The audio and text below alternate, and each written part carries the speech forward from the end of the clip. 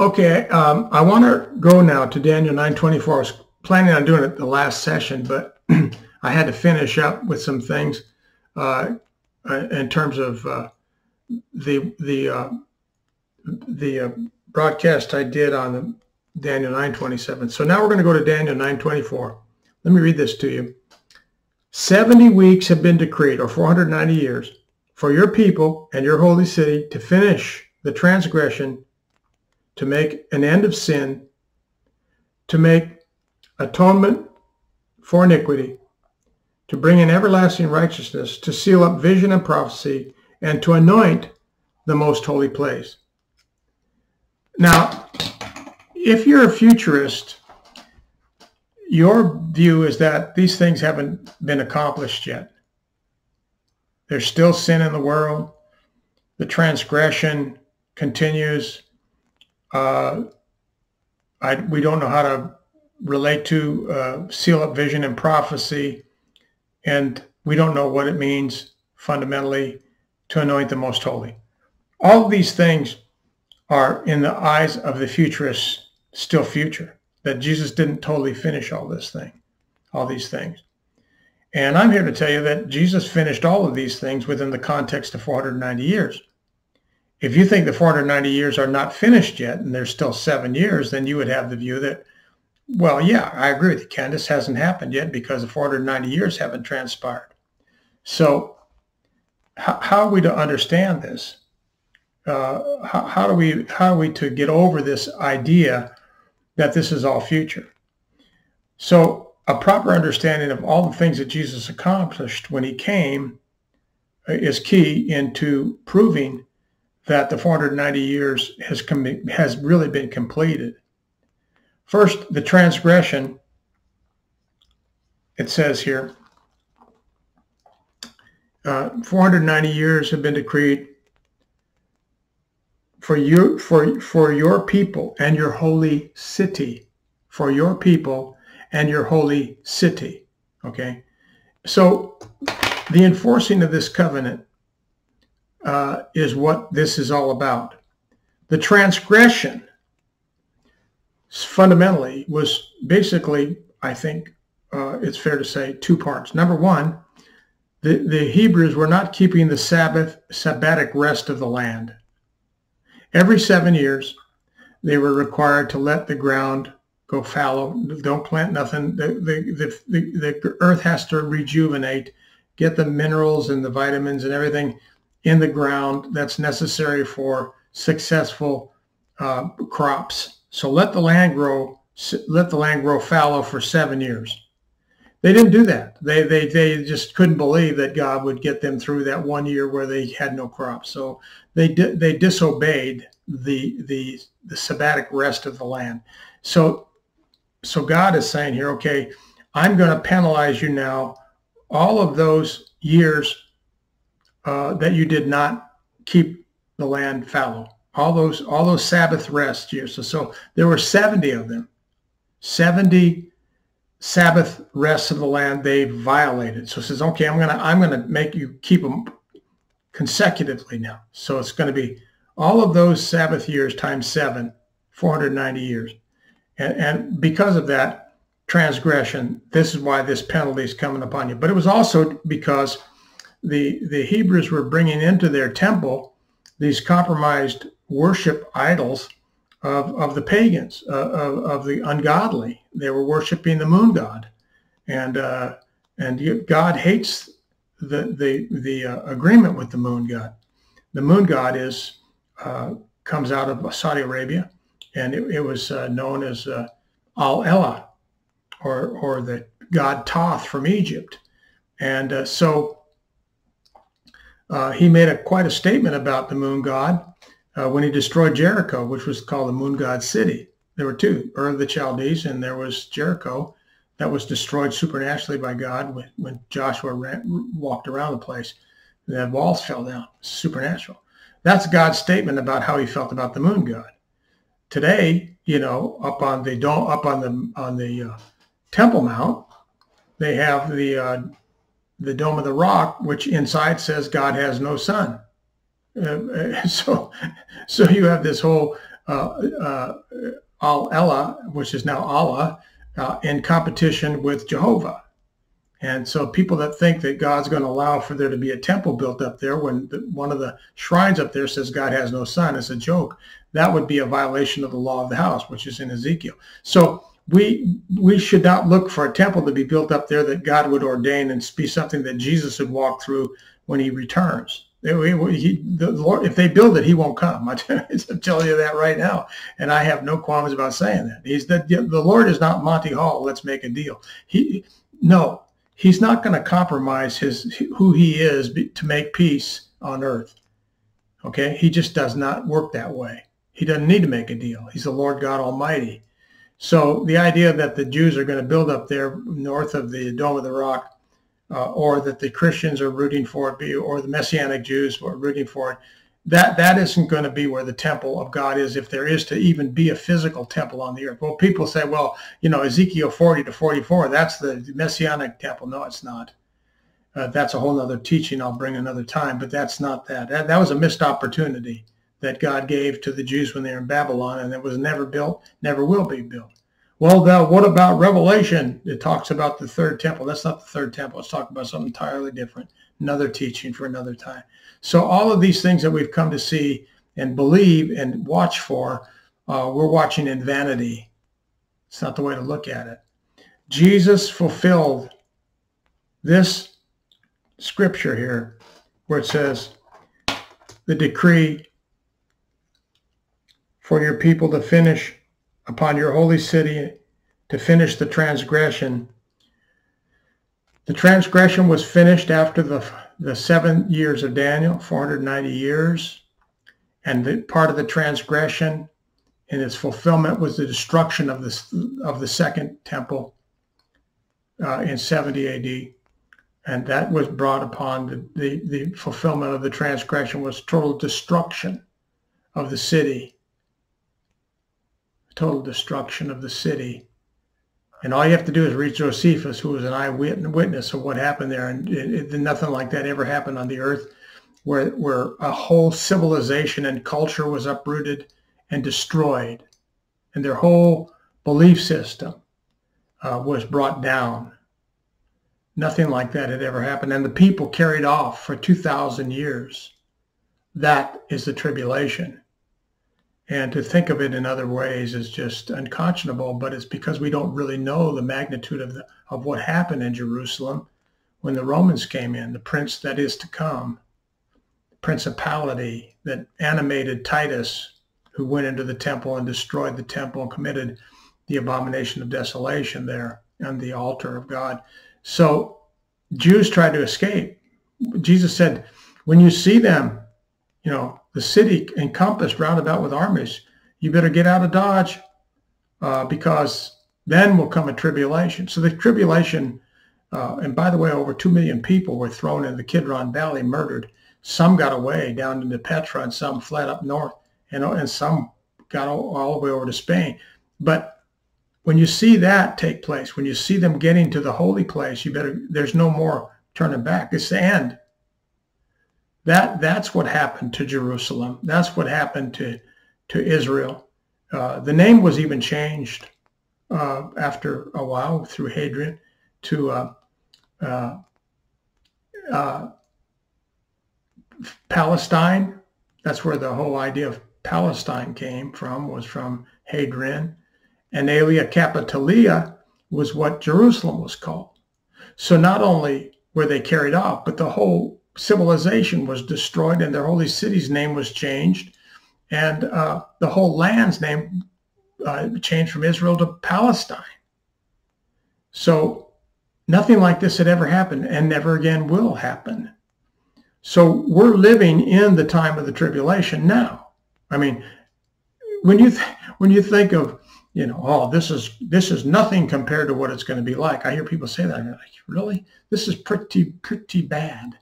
What's going on? I mean, this is a vexation of the soul every day, with what we're having to deal with in this outer court where we find ourselves. But we're the temple of God. And they may try to build a third temple. I think they probably will. I've interviewed people in Jerusalem, Rabbi Richman, and they've built all the artifacts and the musical instruments. They're training the Kohanim, and this resurgence and the attempt to rebuild the Jewish culture from what, as it was in the first century and days of old, is like a self-fulfilling prophecy. But it's nothing that we should really embrace as a sign. The sign is the 10 virgins, 5 were wise and 5 were foolish. Will the Son of Man find faith? Are you spending time in the courts of the Lord? Are you getting into sympathetic resonance with the throne of God? Is that happening for you? Are you having visitations?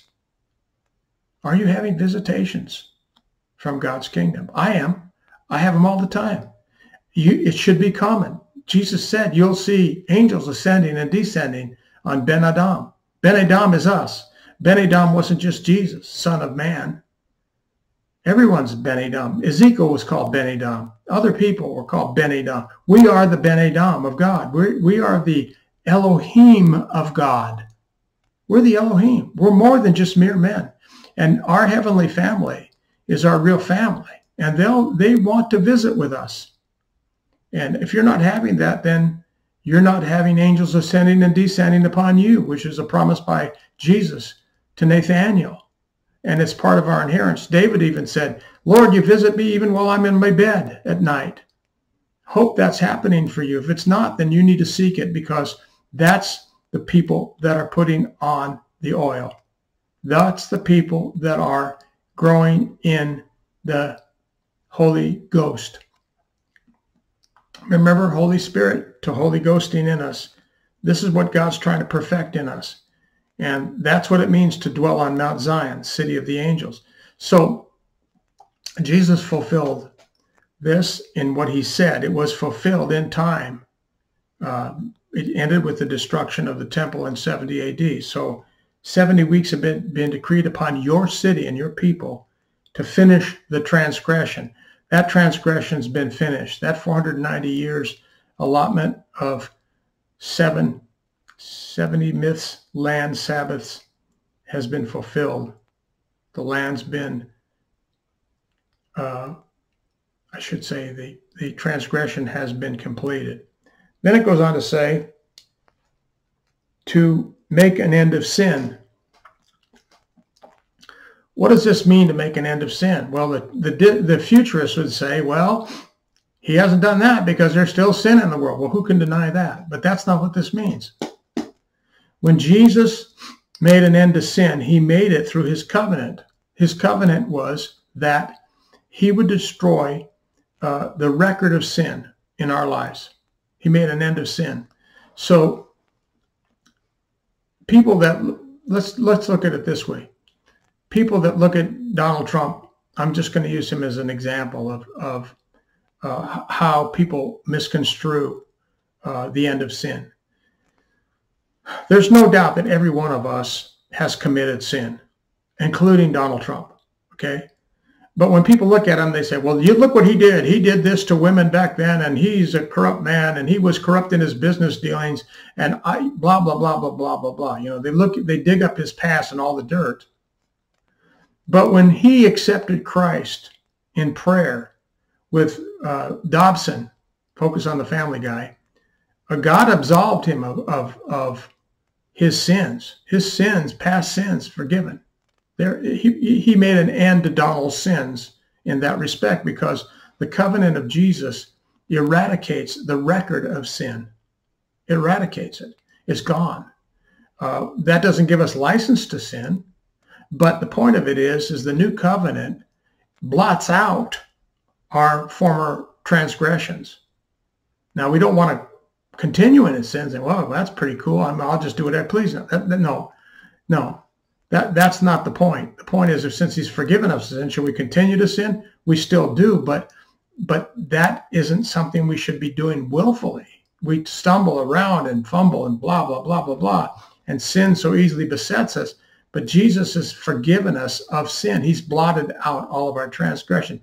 People that have had past records of infidelity and so forth that think that just now I'm not going to do that anymore, I'll just be a good person. Your sins aren't blotted out yet until you come under the blood covenant and the eraser of sins, which is the blood of Christ. And not only that, he did away with what condemns us of those transgressions, which is the law. Now, if you go back and study the book of Romans, it says from the time of Adam to Moses, there was sin in the world, but he did not impute sin until the law came. So the people that lived from Adam to Moses really had a not get out of jail free card. Because when it says impute there, it means he doesn't hold it to their account. There's no accounting of that when there's no law. So until the law came, people, even though they died, their sin wasn't imputed. Well, guess what? When there's no law, God does not impute sin. So we're in a situation very similar to the time of the people from Adam to Moses, because when Jesus died, he took away the law. There's no law. There's therefore no condemnation to them that are in Christ Jesus. The law is not applicable now as something that condemns us before the Lord, because he took away the law, so he does not impute sin. So in that respect, he made atonement and he brought in everlasting righteousness. So the everlasting righteousness is the new covenant. He brought that in. It's everlasting. I mean, you may sin, and the way to deal with that is to go before the Father and to say, take responsibility, confess your sins, and the blood of Jesus cleanses us from sin. So when he talks about, let me wash your feet, Peter, foot washing isn't to be a service in front of a congregation where everybody lets their stinky feet be washed. It means that your walk will get defiled as we live in this world, but there's an everlasting righteousness that we can go to cleanse us of those times in the day or the week where our walk gets dirty and musty, and we go to the fount. And that's why it says about the new covenant and the communion elements, do this often in remembrance of me, because you do show forth the Lord's death. The Lord's death is the key to walking with God. That's why Paul said it, that I might know him, the fellowship of suffering, being conformed to his death, that there's a conforming to that death that is a recognition that we really daily need to return to the everlasting righteousness of Christ in his blood. That's what that means. Jesus did that already. It's done. It's a done deal.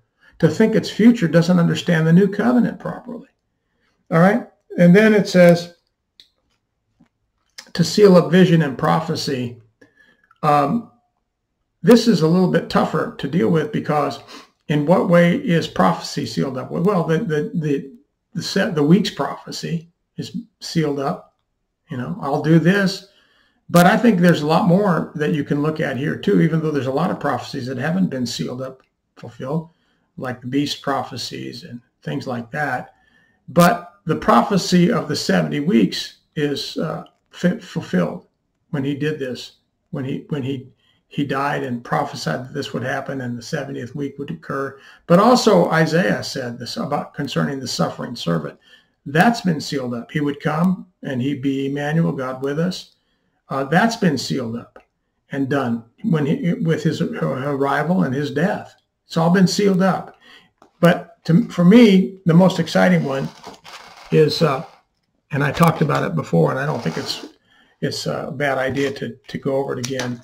He will anoint the most holy. Again, when he died and rose from the dead and was seen by Mary and she was clinging to him, he said to her, listen, there's more to do yet. I'm not quite finished. So I got to go to my Father. He was talking about cleansing the heavenly tabernacle, which was defiled by the war in heaven, or the war in the heavens, because the heavens were defiled by the war and they had to be cleansed. And he went into the heavens through his own blood and cleansed the sanctuary, the heavenly sanctuary. So that took place right after he rose from the dead. Then, of course, he came back and appeared to his followers So the heavenly tabernacle had to be cleansed so that we could have entry into it, so that we can go there by faith and see it and begin to understand that we get to go before the throne of God and have audience with our Father. He hears our prayers, and we can go before him humbly and entreat him for his favor and the answer to prayer. As long as we aren't selfish about our prayers, then he hears our prayers. And that's quite a thing. And so Jesus cleansed the heavenly tabernacle, and then it also permitted him to send the Holy Spirit to the earth, which evangelicals, people are dispensationalists, they don't understand the magnitude not only of his redemption, but of what he extended to the earth in terms of the power of the Holy Spirit that issued forth on the day of Pentecost. Pentecost was a holiday in celebration, but it also is a day that should be experienced by all God's people. You can have a personal Pentecost if you seek for it. God will give it to you. So that's all for today.